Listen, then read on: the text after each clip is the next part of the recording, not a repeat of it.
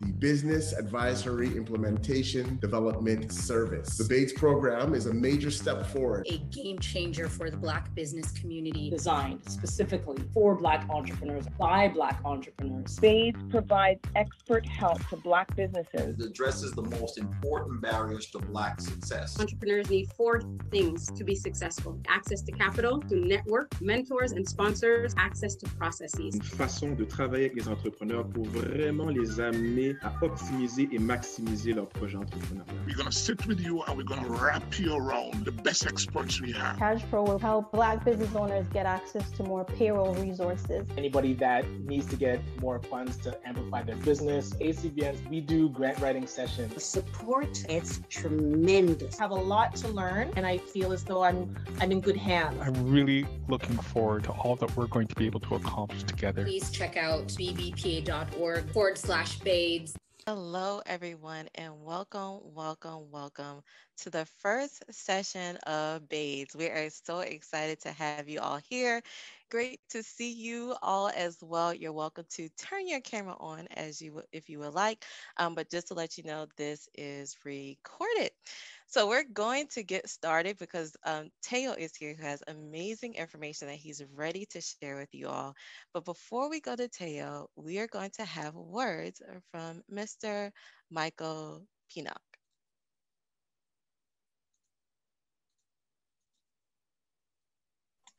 Thank you very much, Victoria. And on behalf of the BBPA, I'd just like to say welcome to this, our first workshop that we have on BAIDS. On the 31st, the government of Canada announced the long-awaited opening of the Black Entrepreneur Fund that will make $293 million available to the Black community in loan funds. And as we speak, the BBP is being bombarded with a lot of questions.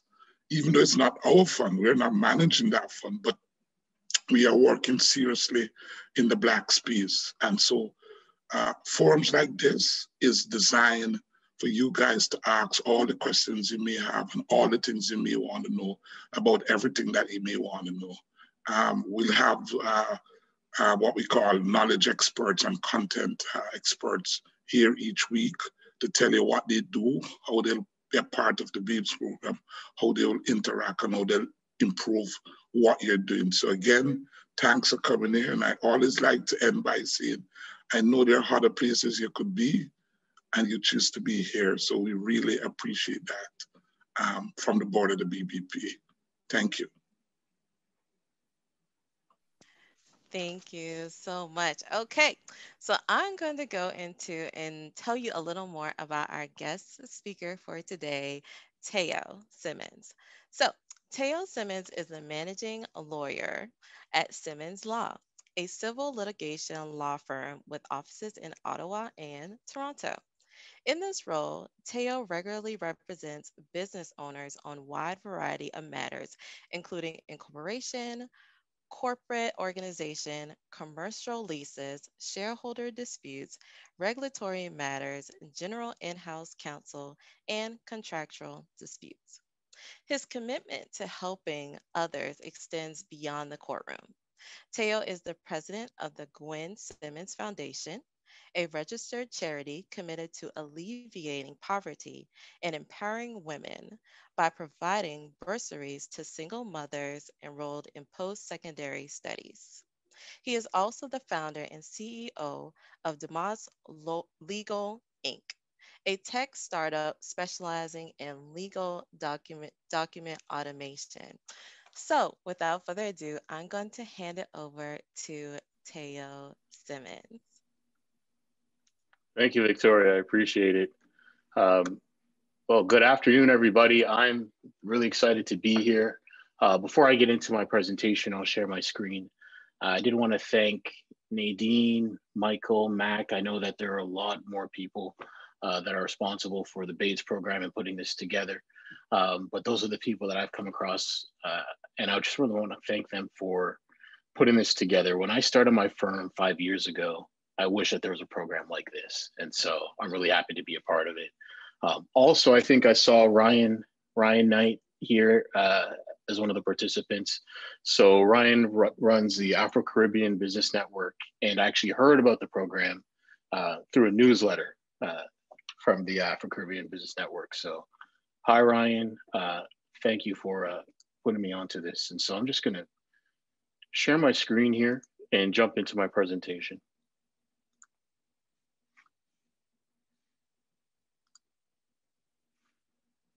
Okay, so Victoria, are we seeing my notes or what we're supposed to see? Okay, let me swap. Is that better? Better. Perfect. Okay, so the title of the presentation today is Closing Arguments, Understanding Your Legal Obligations. And so before we jump into it, I think everybody's muted. I don't hear any background noise, but please mute. If you do have a question, feel free, and there will be opportunities throughout. I want to keep this interactive. I want to keep this fun. Legal matters don't have to be boring, and this certainly won't be a boring presentation. So let's stay interactive. And so feel free to unmute and then mute again. And so there will be opportunities at the end of each section and at the very end of the presentation to ask questions. Also, feel free to ask questions in the chat. Now, when I'm going through, I may not be able to catch it, so Victoria will help identify any questions in the chat. And so while we are talking about the chat, I just want to get an idea if everybody can just write your business area right now in the chat. I just want to get an idea of which areas are we talking about, because I want to make sure that my examples are relevant to the work that you're doing, right? And so I don't want to give examples if nobody here is doing retail, or if people are doing retail, maybe I'll give more of those examples. So just take some time just to quickly tap in just a word or two. What your business area is. I'm just going to take a quick look here. Okay, so marketing, consulting, software development, biotech, marketing, health and wellness. All right. So we've got a pretty wide spectrum here. That's good. Okay. Oops, let's stay here. And then the last thing before moving forward, so this is a start of a conversation. You know, obviously we can't cover everything in an hour, and we don't even want to try to cover everything. But what is going to happen at the end of this hour is everybody here is going to have a very good understanding of what their legal obligations are as a business, but also I'm going to bring to your attention some common areas, some common issues, some missteps, so that you don't make.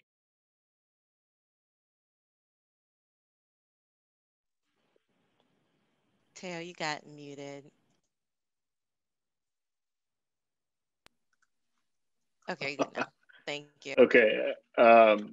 What I was saying is at the end of this presentation, the goal is that you'll know about business organizations, you'll know about registrations, you'll know about some common issues. And so just a little bit about myself. First, I'm a regular contributor. I like to read, but also to contribute and write legal articles. So this is an article I wrote for the Canadian Association of Black Lawyers magazine on shareholders agreements, why it's important, why every single corporation with multiple shareholders needs a shareholders agreement. And so that's a bit of what I do, I guess, as fun. And the other part Victoria mentioned is I do run a tech startup as well called Domus Legal. And so one of our apps is Get Justice. And so Get Justice is an app that allows people to file for divorce online. And so you can file for divorce, you can reply to a divorce online, and in going through that interview, you can have a consultation with a lawyer. And so, you know, obviously divorces are expensive, family law is expensive. Get Justice is a tech startup that I'm working on to fix that. We also do small claims as well. And so I say that all to say that I have the legal background, but I'm an entrepreneur at heart. I started my own law firm 5 years ago, and I just started another tech startup. So this is a real interest of mine. Okay, so here's where we're gonna go. Really want to cover 4 different areas. And this should take us about 40 minutes to get to the end. First is the setup. Getting set up, we're going to talk about business organizations. We're going to talk about setting up your bank account. We're going to talk about HST registration. I do understand that a lot of the businesses here today have already been set up, but some are still pre-revenue. So we'll go through that. And also, a lot of that information is still relevant if you've already set up, because, well, if you're operating as a sole proprietorship, which I will define, you can always incorporate afterwards. And so we'll cover that. Then getting started, leases, contracts, cash flow, really, really big issues. And then growing your team, whether it's other business owners or contractors, employees, and then I'll go into some discussion, and we can have some back and forth about the decision between hiring a contractor or hiring an employee. And then, of course, we never want to get there, but sometimes we have no other choice, and that's going to court. And so I'll go through that. And so there won't be a test. There's no need to remember anything here. You know, it's the remembering part is my job, but I just want to make sure that everybody's aware.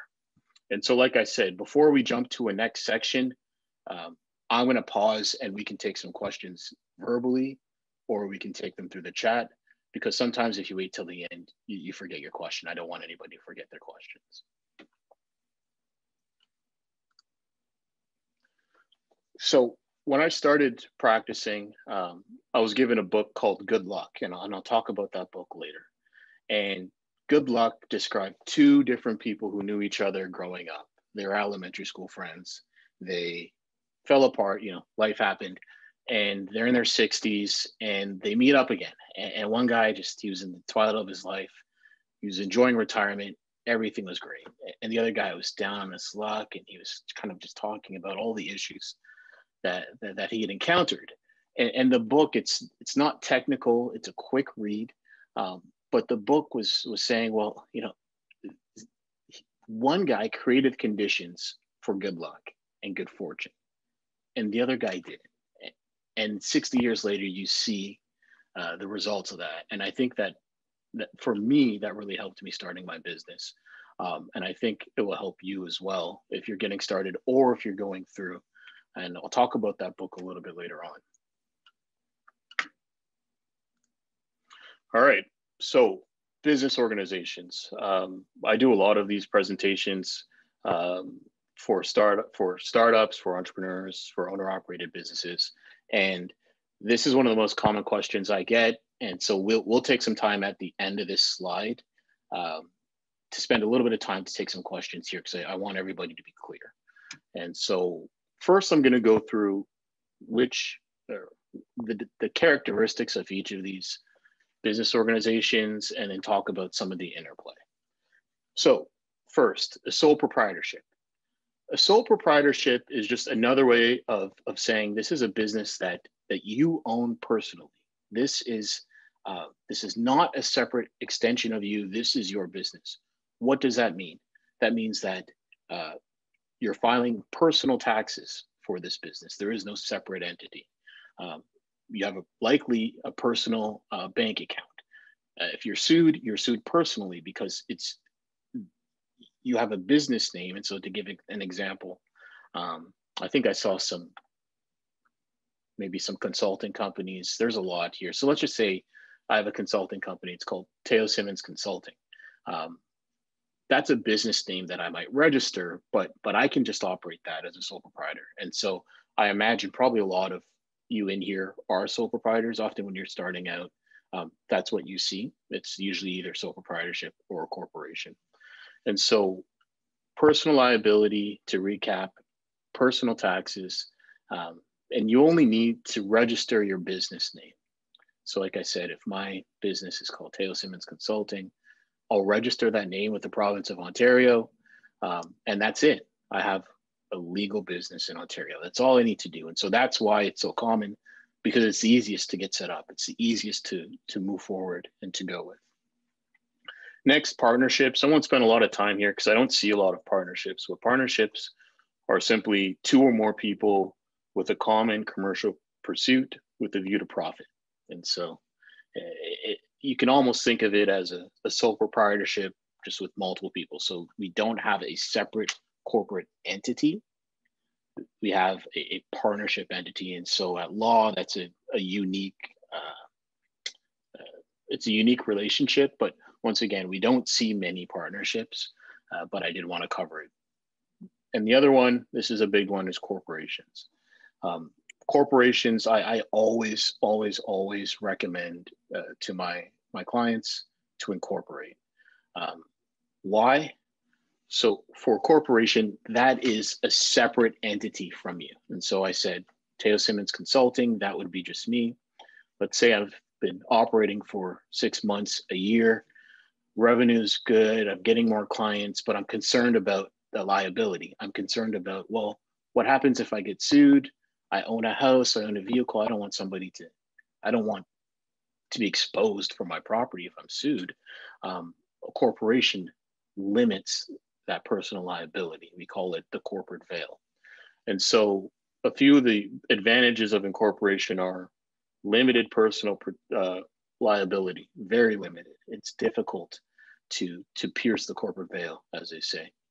Potential tax benefits. Now, I'm not going to get into the tax part. I'll leave it to the accountant, and I'm sure we'll have an accountant one of these Thursdays, so I'll leave that. But there are potential tax benefits depending on how much revenue you're bringing in.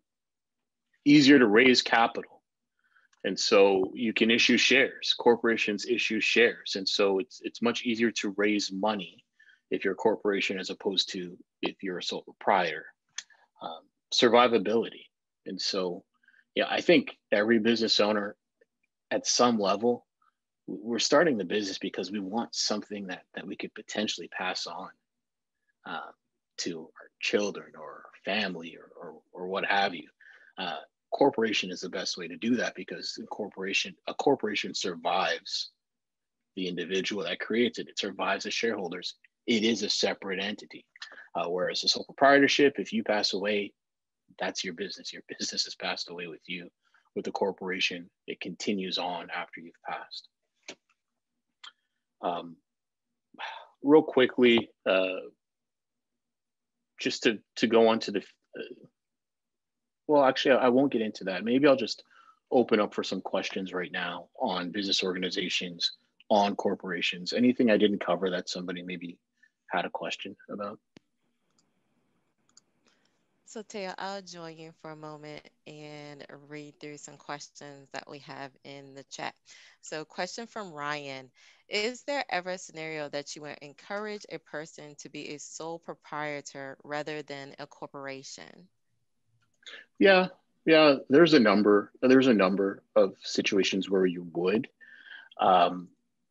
They're often from an accounting or from a tax perspective. But for me, if I'm just looking legally, it's very rare. So from a tax perspective, when I talk to an accountant says, well, corporate tax returns are expensive. There's this, and that. Sure, we can say, let's do the sole proprietorship. But just legally speaking, it's very rare. I have a hard time because you have that limited personal liability.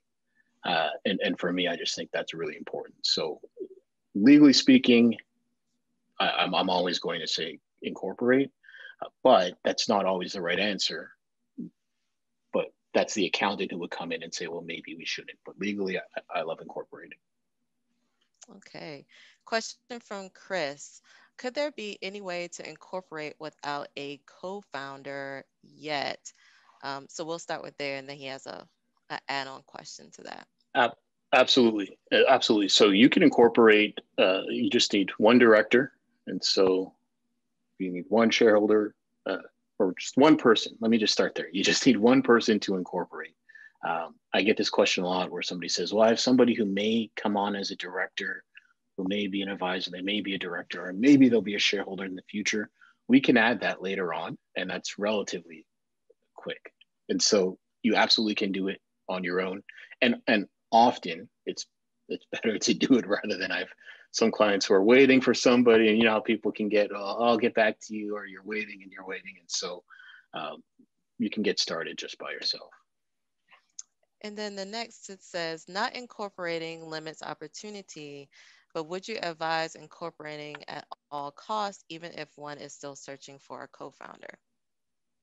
No, it's not at all costs. No, it's not at all costs. And I think it's important to note, if you're operating as a sole proprietor, we can incorporate you. It doesn't have to happen at the outset. And so if you've been operating for a year or 2 or 3, well, after year 3, we can do it. We can do it after year 4.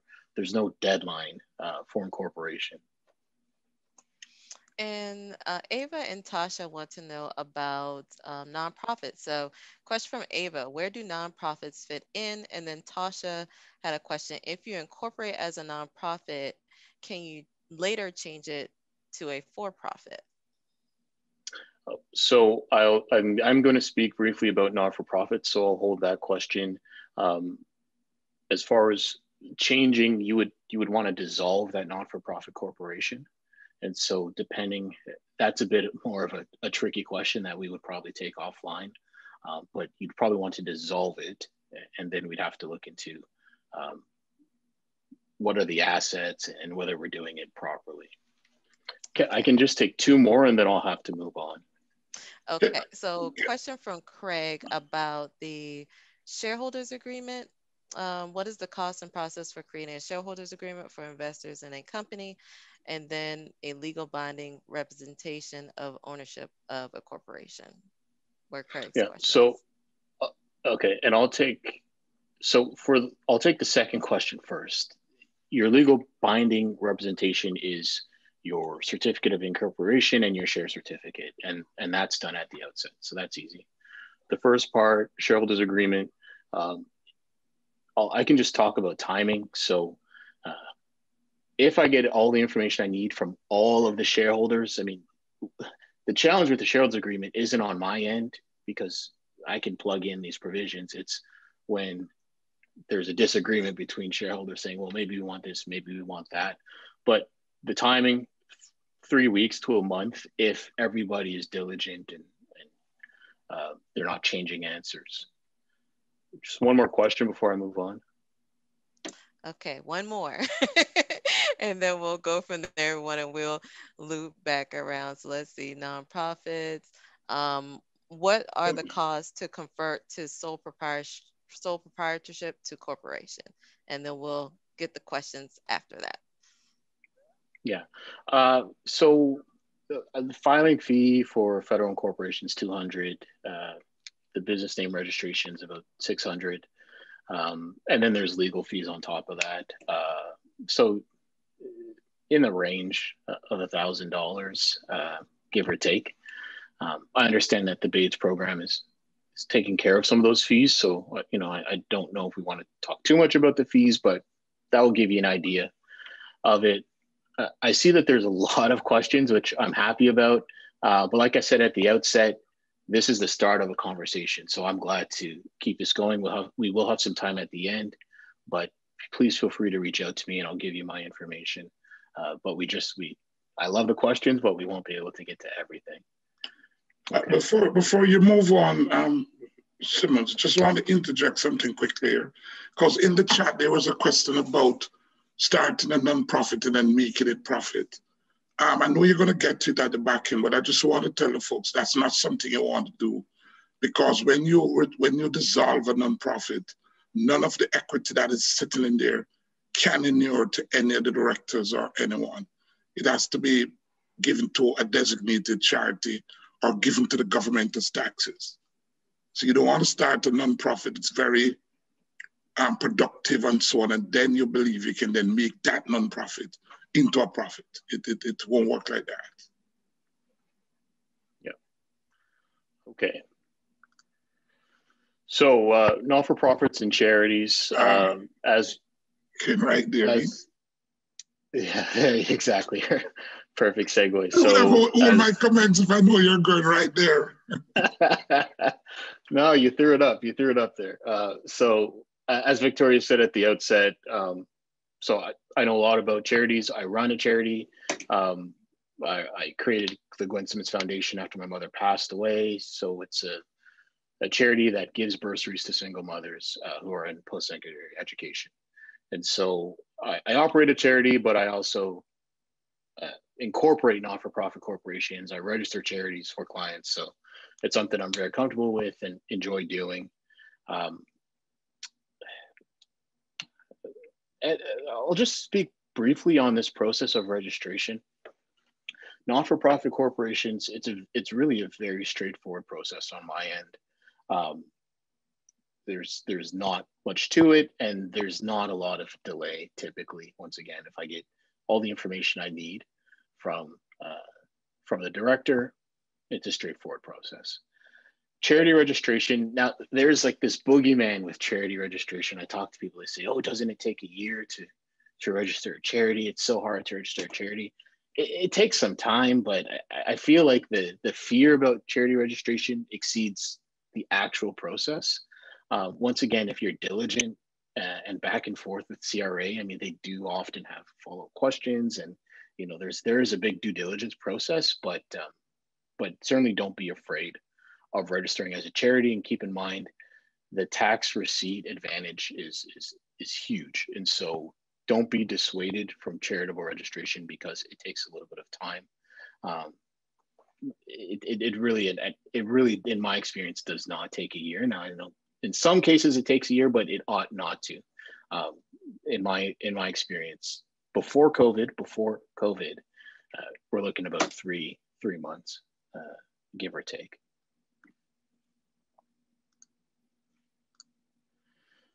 Business licenses. So, I mean, there's a number of businesses that I saw in the chat, and in Toronto in particular, Toronto is notorious for having just a lot of different business licenses. So obviously we know if you have a food service business, you're going to require a license.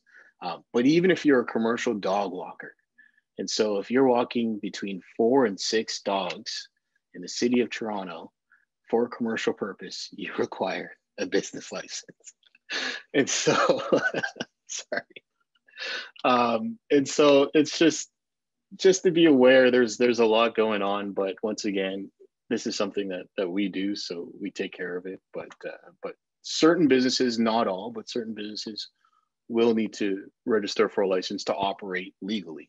And so once again, food service, secondhand stores, pet stores, obviously taxis, in Toronto, if you're a commercial dog walker.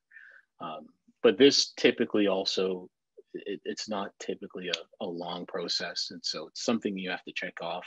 It's something that we'll do at our firm, but it's not, once again, it's not something to be fearful of. It's just something we need to take care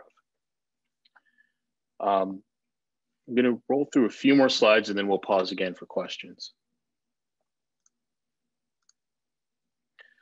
So real quickly, after you register your business or after you incorporate, you're going to set up your bank account. What documents do you need? If you're incorporated, you'll bring your certificate of incorporation. Think about that as basically it's your birth certificate for your corporation. That's the first document. That's the document that says, that evidences that your corporation is a real being. So you'll bring your certificate of incorporation. If you're not incorporated, you'll bring your business name registration to your banker. You don't need sales or revenue to set up a bank account. And in fact, it's often the first step so that you can get sales and revenue. I've spoken to business owners who didn't do this first, and it causes big headaches moving forward. So I would just say, do it as soon as possible, and take some time to build a relationship with your banker, because over time that can be a really valuable relationship where your banker will occasionally call you and tell you about not just new banking products, but really some beneficial things to help your business out. Another question I get a lot is HST registration. So first question is, do I have to charge for HST? It depends. There's a rule called the small supplier exception. And so if you make less than $30,000 in 4 calendar quarters, and so essentially a calendar year. So if you make less than 30,000, you're considered a small supplier. You're exempted from charging HST and remitting HST to the CRA. After you've exceeded the $30,000 in the 4 calendar quarters, you need to charge HST. So just keep in mind that small supplier exception. But once again, this is something that we do at our firm. We register HST accounts with the CRA. Also an important point, that 30,000, it doesn't matter whether you're a corporation or a sole proprietor. If you exceed it, you're going to need to charge and remit HST. Another thing, and this is, I'll be a bit self-deprecating. When I started my firm, I didn't know anything about HST remittances. And I filed quarterly. And so you have an opportunity to filing quarterly or annually. And I filed quarterly, which meant that I had to get my bookkeeper every 3 months to run these numbers. And every 3 months I had to remit these numbers to the CRA. And after a year, I said, this is expensive. I'm paying my bookkeeper to do this all the time. There's got to be a better way. And she said, yeah, most people do it annually. And I said, why didn't you tell me that off the bat? And so I want to pass that on to you so that, if you're getting started, most businesses do it annually. It makes the most sense financially quite often. So you're not paying your bookkeeper every 3 months to do it. It's often much more simple. Questions before we jump into the next section, excuse me. I can take about 2 or 3. Oops. So if we want to just kind of continue down the line of where we left off, you can let me know if we can get back to it. But what's the process of setting up a holding company after you incorporate? That's an offline conversation. We can do it. It can be done. I mean, what I always say to business owners when I get questions like that on corporate organizations is almost anything can be done. It's just how do we want to structure it? So that's an offline conversation, which would depend on your particular circumstances. Okay, and I'm going to hop to some of the hands that were raised. So Sankufa, you had your hand raised earlier. Yeah, I just have a quick question. I was curious around the conversation around corporate veil, and I know insurance are very expensive as well. Now, is there a way when somebody oversteps a certain level of legality that the corporate veil is actually pierced and people can go after the individual even though the corporation has the veil? Is there that moment? Yeah, there's a number of instances. So if there's gross misconduct, if there are employee wages that are outstanding, a director can be held liable. So there are instances where that veil will be pierced. But generally speaking, if you operate a corporation, you are separated from personal liability. I'm sorry, we got to keep pushing on, but we will have some more time for questions. I just want to make sure I get through all of this. All right, and so this is another great saying. I mean, really for me, the way I think of this is, we start our business, we operate our business, and something changes. And so, I mean, if the plan doesn't work, you change your plan, you don't change the goal, and so I talk to entrepreneurs time to time who are really discouraged by certain things that take place, and I say, well, just operate, we'll move, this is a part of it, let's pivot. And so leases are the single biggest issue that I see for entrepreneurs. We'll see how that looks moving forward with COVID. We'll see how many commercial leases and what that looks like. But to date, leases are the number one biggest issue. I apologize for the dad joke, but please talk to a lawyer before signing your lease. Please, please, please. And I'll explain why. Residential leases are tenant friendly. There's a number of provisions and legislation that protect residential tenants. That's not the case really for commercial leases. Commercial leases are more so just creatures of contract, as in, look at the black and white, look at the contract, you're bound by the contract. and leases, commercial leases can be really dense. I mean, it's not uncommon to see a 30, 60 page commercial lease with some schedules. It could be 80 pages. It's a lot, even for a lawyer to go through. And more often than not, I see business owners that sign the lease without giving it to a lawyer. And so even clauses that may not appear to be controversial can be. And so our mind usually goes to the term. What's the term of the lease? What's the rent? You know, that's usually kind of what we hone in on. But there's other clauses like hours of operation, signage, where I see a lot of disputes happen. And in fact, in the past 3 years, I've dealt with 5 or 6 Black-owned businesses that essentially failed because of lease disputes, not truly because the business was failing, but because of the lease dispute aggravated situations, and they just stopped operating because of it. And so one company was a catering company. They received verbal assurances from their landlord about rent. And so this catering company, the landlord said, we're going to do renovations. I understand that this is going to affect your business. You can pay us less rent because it's going to impact your business. And so my client did that, and they did that for several months. And then the landlord turns around and says, those arrears are due.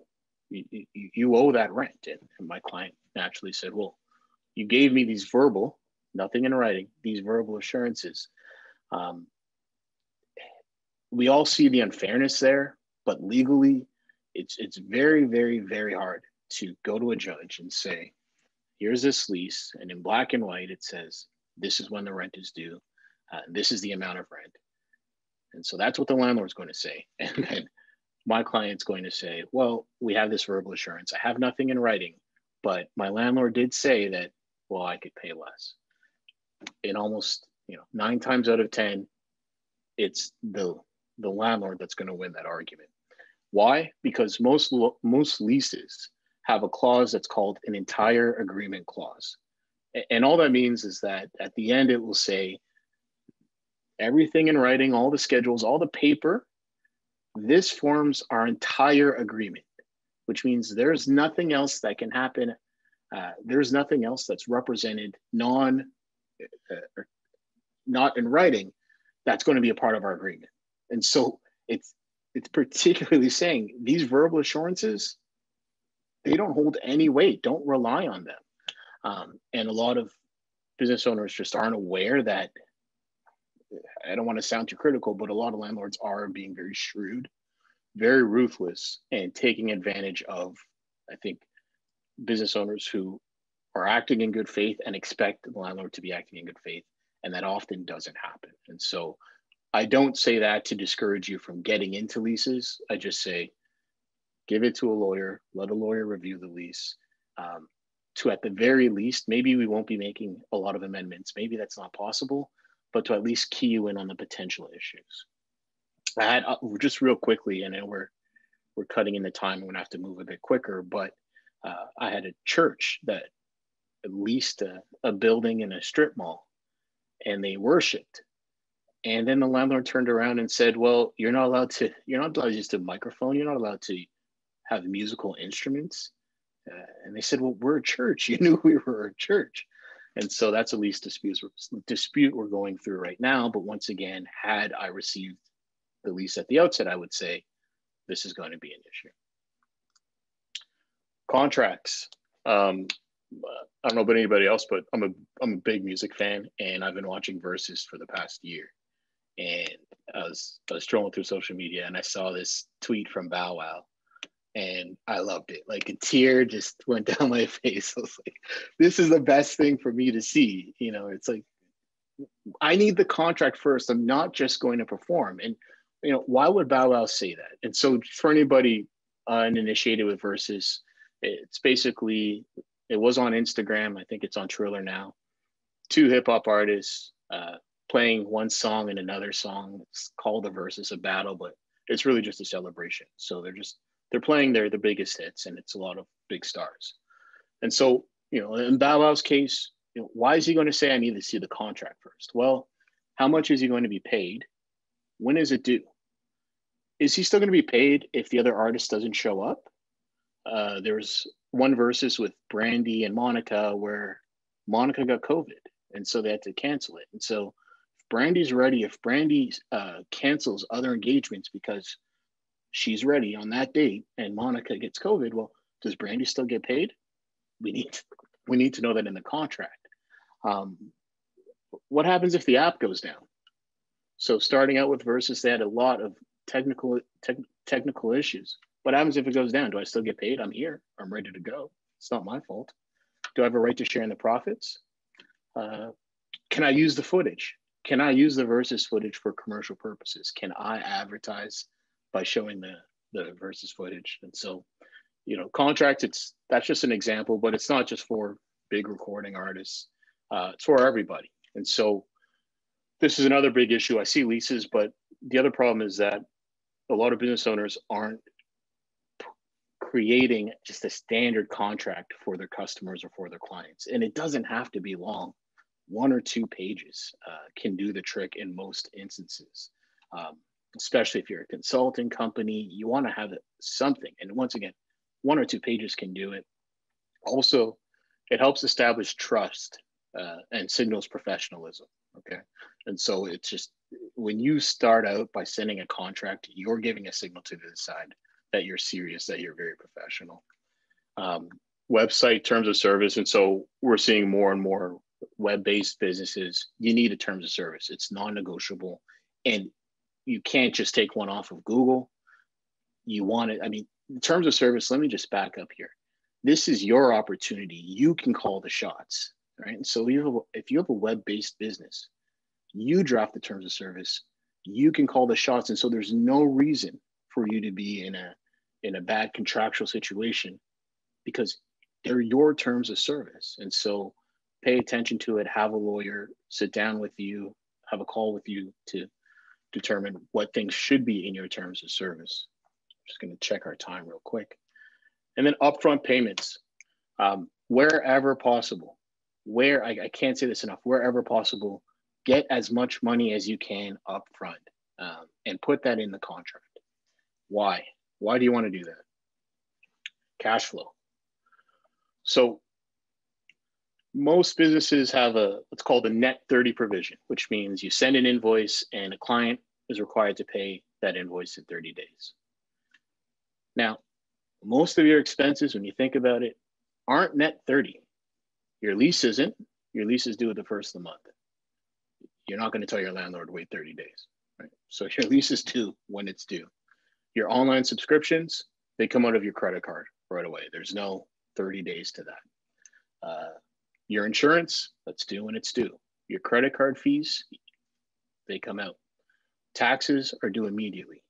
There's a number of expenses that we don't think about, but a lot of these expenses are due immediately and they're taken out of our accounts automatically. There is no net 30. And so what happens is you have a profitable business where they're making money, but it's coming in too slowly, or they're having to chase it because often they don't have it in the contract. They don't have any provision for upfront payments. And so you really, as much as possible, and every business is different. And so I'm not going to say a general rule, I'm not going to say take 50%. That's not the right approach.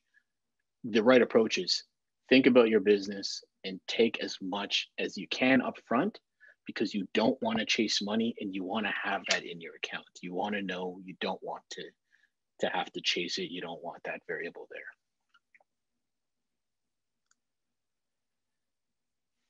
Get the right people on your bus.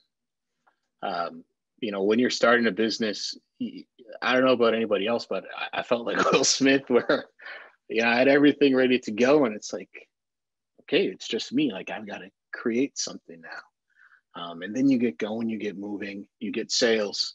And then it's like the saying, good to great in that book, Good to Great. I don't know if anybody's read it. You got to get the right people on your bus and you need to put them in the right seats. And so that relates to business owners. We had the question earlier about adding directors. Is this the right person for the job? Do you work well with this person? Are they in the right role? And then also contractors and employees. That's an important decision. So real quick, most small businesses are going to start out by hiring independent contractors because there's more scalability, there's more flexibility, and it's easier to do. So I mean, really all you need is a contract with an independent contractor, and you can create that relationship. Employees are a bit more costly in the sense that you have obligations. You have payroll taxes, you have to issue T4s, vacation entitlements, notice periods. All of these things come along with employees. And so often you'll start with contractors, and often the work will dictate you moving towards a part-time employee, a full-time employee.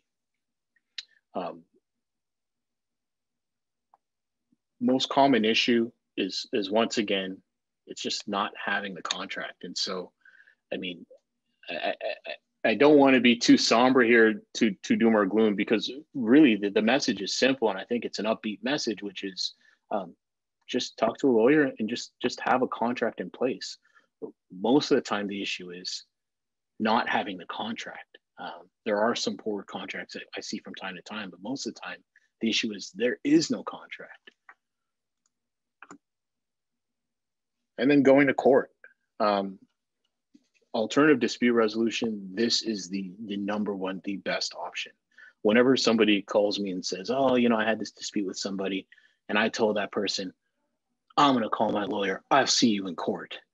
I just think like that has like just no power. It's like saying like, you know, the Leafs are going to win the cup this year. It's like, it just doesn't have, and I'm a Leafs fan, so I can say that, but it doesn't have the same power, you know? And it's because you're not going to get to court quickly, and court has a lot of costs, and we'll get into that. So alternative dispute resolution. I want to key everybody in on this because this is relatively new. We've seen fake Google reviews before, but in the past few months, I've seen this pick up quite a bit, where we think disgruntled customers or competitors are either directly creating anonymous accounts and making fake Google reviews, or there are reports of companies that are actually being contracted to make fake Google reviews. And so what happens is that you get a fake Google review, you see it, you know it's fake, it's negative. Google has a process where you complain. Well, more often than not, nothing happens. And so you're stuck with this negative review. It's not true. And if you're a web-based business, if Google is very important to you, you know, I don't need to tell you how important that is to remove it or have it addressed. And so best practice, first, see if Google will review it, go through that process. And that's something I can assist with. And I've done that before for other clients. Next, if we can identify the person, we'll send something to them directly, but often they're doing it anonymously. That's the whole game. They're hiding behind that. So you reply, and you reply professionally, you reply persuasively, but you're not really replying to them. You're replying to the other people that are going to see it, right? And so say you have a food service business and someone, you know, they say, oh, I had the chicken marsala and it was da-da-da-da, and you don't even offer chicken marsala, right? So you can address that in your reply, but also don't just be on the defensive. Use that as an opportunity to say, you know, our restaurant employs industry leading food preparation equipment. We train all staff on food handling. I mean, use it as an opportunity to tout your business, take that negative and make it positive, because people are going to look at 1 star. I mean, you're going to look at a 1-star review. So let them see the good. And then when you contrast these terrible, poorly written, fake reviews and a well-written reply, you know, it's a no-brainer. The other part is demand letters. If somebody owes you money, demand letters are the best first start. I'll say often they aren't successful. And unfortunately, the only ones that I ever see that really are successful come from a lawyer. But because court is so expensive, you definitely do want to start with a demand letter. I'm going to keep pushing through because I know we're a bit past time. I've got a few more slides before we get into questions. So litigation, costly, lengthy, and it's uncertain. Cost doesn't just mean money. Most of my work deals with disputes. And I think we as people have a hard time conceptualizing things that are emotional costs or stress. And so we just think, oh, how much money? How much does it cost? Well, what about the time where you're having trouble sleeping? You're not eating well. You're snapping at people around you. It's weighing you down because litigation is adversarial. People are saying bad things about you. They're impugning your character. They're lying often. It's not pleasant. And so it's costly, not just financially, but it costs your well-being to go through that. Lengthy as well. So, I'll just use the small claims example. In Ontario, the limit for small claims is $35,000. Before COVID, if a claim was diligently brought, and I mean, the lawyer was on it, they were doing everything that they needed to do promptly, you're still looking at 12 to 18 months until you get to trial. Okay. And so that was before COVID. So it takes long and it's uncertain. There are no slam dunks. Enforcement. And I wasn't being lazy. There's a reason why the bullets are the same, because it's true. People also think, we have clients and, oh, we want a trial. Great. Excellent. We still have to get the money. Just because you get the judgment doesn't mean you get the money. And so there's enforcement processes where you can look to garnish their income. You can seize their property, personal property, real property. That's great, but that costs money because, well, where do they work? We need to look into that. What personal property do they have? That takes a lot of time. And so I say that all to say, you really do want to avoid litigation wherever possible. Sometimes you can. When you can't, that's when we'll step in. Just finishing up real quick, reading list. These are two books, the two most influential books for me, starting a business. I mentioned Good Luck at the outset. I'm not a big reader. I don't like reading for fun. And so these are perfect books if you're like me. Good Luck is 70 pages. I mean, you can get through it in a day, and there's nothing technical. There's no jargon. It's a fable about two people, but it really helped me understand how I should approach business. So definitely check out Good Luck. And The E-Myth is another great book. I listen to it as an audiobook because it is longer. And so I'll just say quickly, just to give you a teaser, I'm not getting any royalties from either of these, but basically the entrepreneurial myth is that people who start businesses are entrepreneurs, one, and the fatal assumption that an individual who understands the technical work of a business can successfully run a business that does that technical work. And so real quick, what does that mean? I have a client who's a barber. He worked as a barber, then he opened his own barber shop. And so he's been operating for a few years. He's the only one there that cuts the hair. He does all the marketing. He does all the advertising. He does everything. And he doesn't just start it out. He's not in survival mode. He's been going for a bit, but he's not relinquishing any control. And so all he's done is he's created another job for himself. You don't want to create another job for yourself. You want to create a business. And so I have another company or client, it's a hair salon. My client's a hairstylist. He barely cuts or styles anybody's hair. He runs his business. He teaches his contractors how to do it his way. And then he builds other, he hires more people, builds more venues. And so, that's the difference. We want to, as quickly as possible, multiply, teach people how to do it our way rather than to always do it on our own. Real quick, finishing up. So this is Simmonds Law Team. We're glad to help and assist and provide any legal advice or any general business advice as well. So I went a bit long. I didn't get to as many questions as I wanted to, but I think we got through a lot.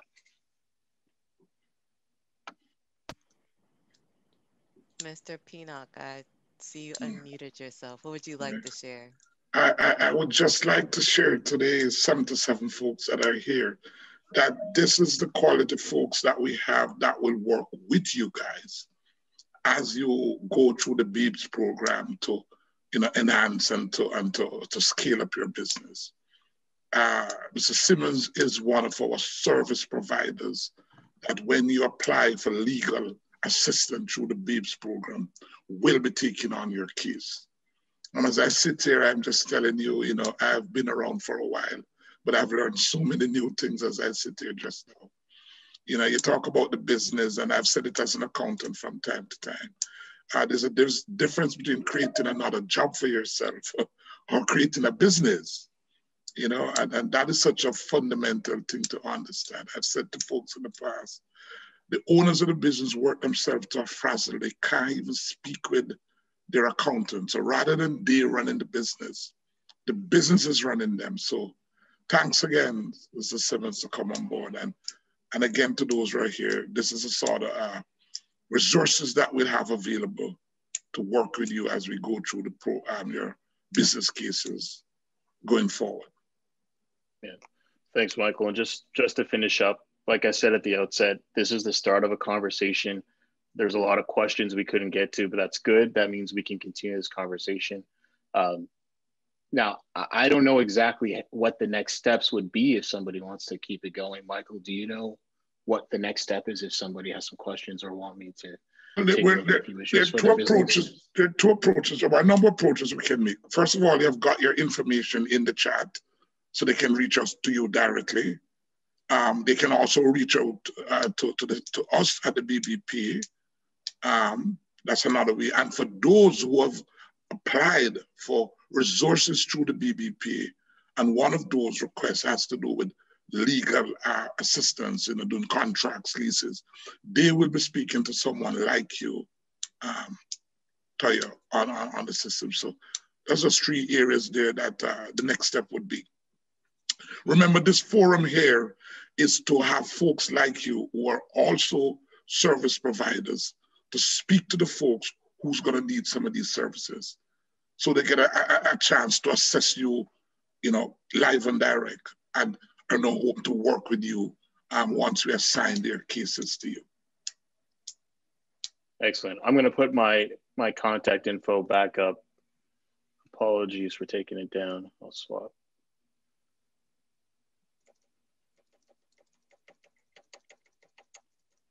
Oops. How about we do it this way? That makes more sense. No. If you put it in the chat too, and where the BBP will get back, we'll have the information for you. Individual like Mr. Mack would be on top of it, and we can get it out. So individuals that need to get to you can get to you directly or get to you through the BBP. Perfect. And as I said earlier, you're one of the folks who will be providing services. So if someone asks in their request for legal assistance, they will more likely be speaking to someone like you or directly with you in the future through the program. Yeah, looking forward to it. Excellent. Well, thank you everyone for joining us today. I dropped in Taayo's email into the chat, and then he also has it sharing on the screen with us. So we just want to thank everyone for taking your time and joining us today. Thank you, Taayo, for the amazing presentation. I know you can't go through the chat with so many questions, but they're saying excellent presentation. They enjoyed it. So just thank you so much for your time. And so just remember, we will be back again next Thursday, again at 12 p.m. Eastern. So please come back and join us next time and see who we have for you. Excellent. So thank you so much and have a wonderful remainder of your day. Thank you. Take care, y'all.